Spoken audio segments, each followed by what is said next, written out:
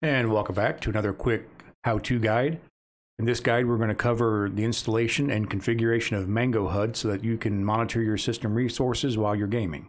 This suggestion was brought to me by a viewer who asked me to put together a quick video, so here it is. First thing we need to do is, actually before we start, let me say that I have uninstalled Mangohud completely from my system, so I can take you through step by step in this particular guide. So let's go ahead and open up a terminal.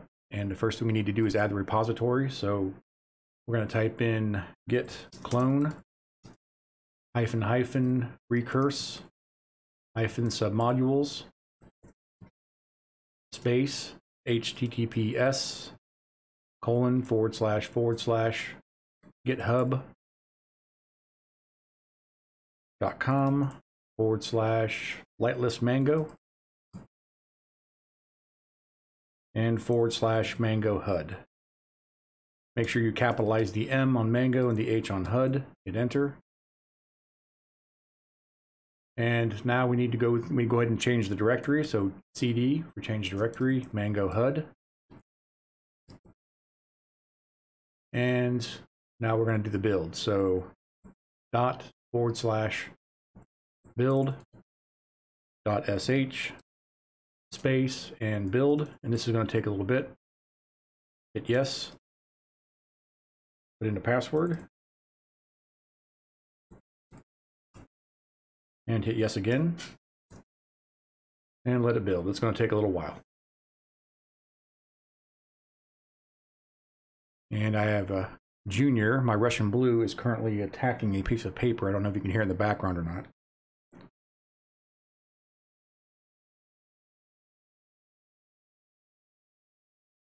So depending on your system, this build may take a little while. I tried this out on my Linux Mint laptop, and it took about 5 minutes. So this system, it seems to be moving a bit faster.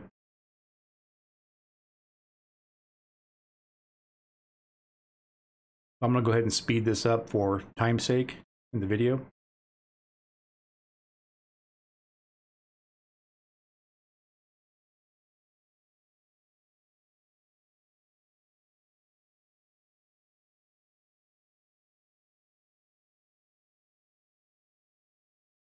All right, now the build is finished, so we're going to type in ./build.sh space package, hit enter, and let's do the install. So ./build.sh and in space and then install, and Mangohud is now installed. So we can go ahead and exit out of our terminal. All right, now that we have Mangohud installed, let's go ahead and give it a test run. Let's try it out on a game and make sure everything works. And if it does, I'll show you how to configure it, and we'll wrap the video up. So go ahead and open up Steam. And I've already got a game installed, ready to test it out, Ori and the Will of the Wisps. So you want to go over to Manage, which is the gear on the right-hand side of your Steam screen. Click it and go down to Properties, and we need to type in the word Mangohud, all lowercase, a space, a %sign, the word command, and another %sign. So Mangohud space %command all lowercase. Go ahead and close it out, and let's hit play and see what we've got.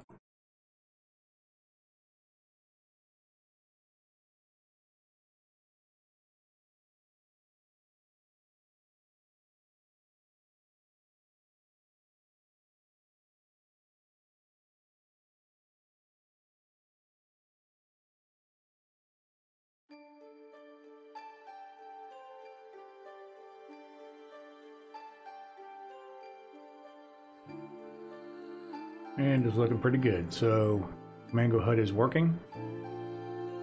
We were getting 300, 400 frames on the loading screen.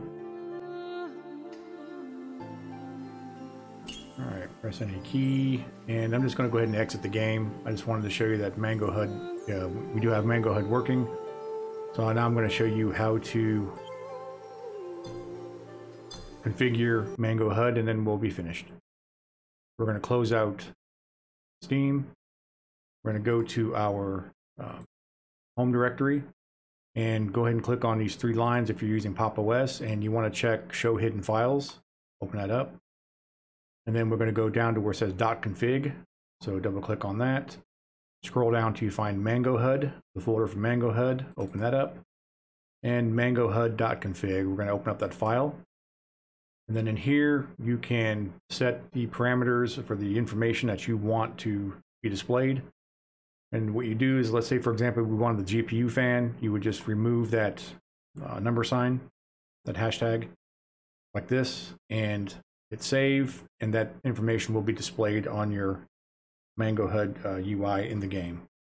So you can see that I've got CPU stats, CPU temperature, CPU load chain, VRAM, RAM, and frames per second. So you can kind of go through here and customize this however you want by simply removing the hashtag in front of the option that you want displayed. So that's pretty much it. Pretty straightforward. So I'm going to go ahead and wrap the video up and say thanks for watching, and stay tuned for episode 13 of our Steam Library playthrough, and hopefully you check out our Sunday Siege episode coming up on Sunday. So episode 13 should be coming out here, I'm hoping by Monday, maybe Tuesday at the latest.